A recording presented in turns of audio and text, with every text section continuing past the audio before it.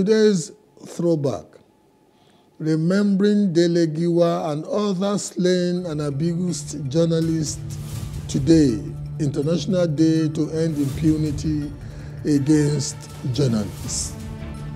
Dele Giwa's gruesome murder remains a troubling chapter in Nigeria's history and a stark reminder of the pervasive culture of impunity surrounding security officers.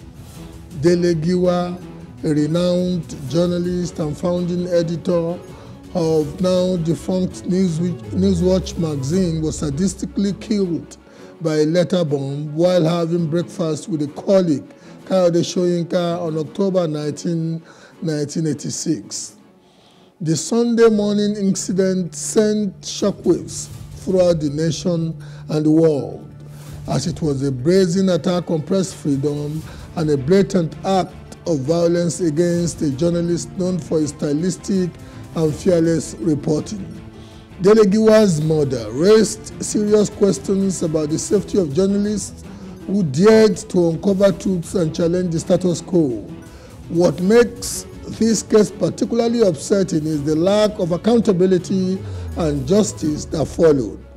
Despite widespread speculation and demands for answers, the investigation into Dele Giwa's murder seemed to have stalled, eventually leading to a culture of impunity for those responsible.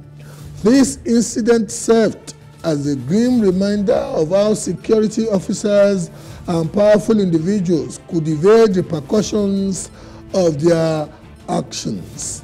The tragic event not only silenced a prominent voice in Nigerian journalism, but also highlighted the dangers faced by journalists whose works exposed corruption and challenged the establishment.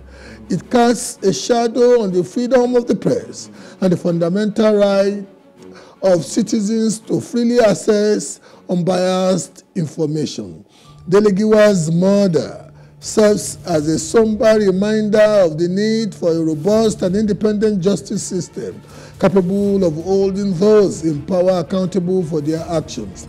It also underscores the importance of fostering a culture that values and protects press freedom, ensuring the safety of journalists as they carry out their vital role in society.